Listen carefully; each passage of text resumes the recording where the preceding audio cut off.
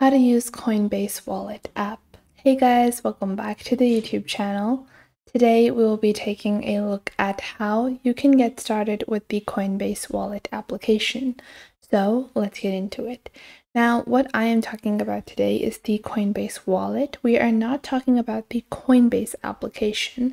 Now, for some people, you might be thinking, what's the difference between the two? It looks like the same to me. It's by Coinbase. However, there is a difference.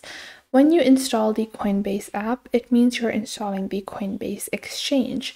This is the crypto exchange or crypto market where you can trade, swap, and do spot trading, future trading, do investment, and all those other crypto exchange features. This is a trading platform. However, as I have discussed previously, whenever you have your money in an exchange, that does not mean that your money is being held by you. To hold your own money or to keep your money or crypto tokens by yourself with your own wallet is going to be via a crypto wallet. So Coinbase not only has a crypto exchange, but they also have a Coinbase wallet, and you can use this wallet to hold your cryptocurrency. Now, to get started with the Coinbase wallet, all you have to do is search for Coinbase on your App Store or Google Play Store. It is available on both Android and iOS devices. And once you do that, just click on the Coinbase wallet over here. It's called Coinbase Wallet, NFTs, and Crypto. And from here, you're just going to download your Coinbase wallet. I already have this downloaded, so I will just click on Open. Once you click on Open, this is going to be your home screen. So Coinbase is loading up their wallet. Now you have two options. You can either choose to create a new wallet, or if you previously created a Coinbase wallet and you want to re-access that, you can choose to select I already have a wallet. We are going to get started with creating our own wallet today. So we are just going to click on Create New Wallet over here. And once you do that, you're going to enter a username. So now we've entered a username. A username has to be unique, so you're just going to enter that. And now you have this option to allow other wallet users to search for your name or not. So you can choose to change this later or not, but we're just going to deselect this. Now, after that, you have your backup wallet. Now, there are two options for this. This is your secret recovery phrase. This is the phrase that would be used if you want to change devices and log on to your wallet on a new device, and if you want to access it on your laptop or any other device. And this is going to be basically the key to all your crypto holdings. So you want to make sure that you write this down somewhere or keep it saved somewhere. You want to write it in a diary maybe. Keep it safe somewhere or just memorize this. Don't share this with anyone. I'm just showing you guys because this is not my actual crypto wallet. This is just a sample wallet.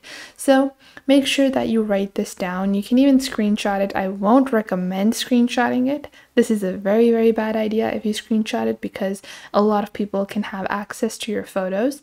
Or you can even choose to back it up on your iCloud. This again is something I don't recommend because I just don't want any of the recovery information to be present on the cloud. I just don't want to do that. I don't want to back it up on iCloud, but you can choose to do so.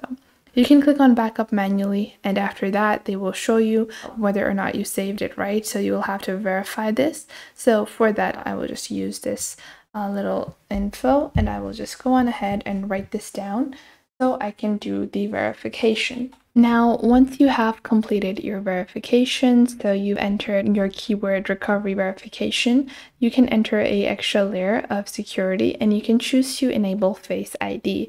So if you are on an iOS device, this is the option for you. You can enable Face ID, or you can choose to create a passcode. So you can click on Create Passcode, and this will be the simple passcode that would be used to recover your wallet or to log on to your wallet every time you open up the application, because you don't want someone to just, take a look at your phone and they open up your crypto wallet and it's right there, it's logged on. No, you will have to enter this password or this keyword or this phrase, this digit combo, every time you have to enter your wallet. Now, once you have done that, our crypto wallet has now been created. From here, you can see on the bottom, you have a navigation panel. First off, you have assets, and in your assets section, you can choose to bridge your networks. you can buy, swap, send, and receive cryptocurrency. So to buy cryptocurrency, you can click on buy over here.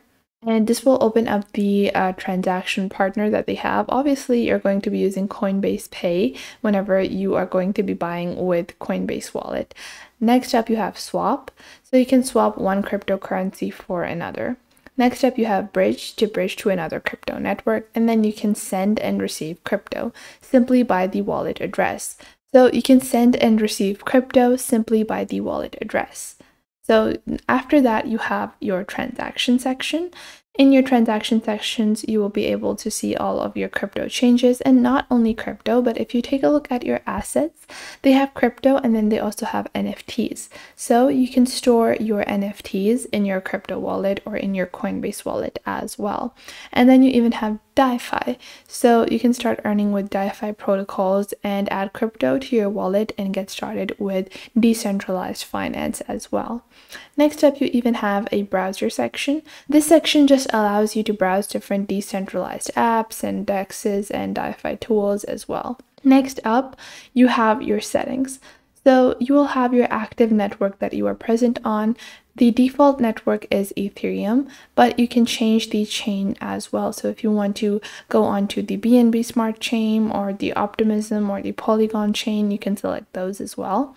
Next up, you have your recovery phrase. You have your application connections as well as your active Ethereum address. So you can have multiple different Ethereum addresses as well.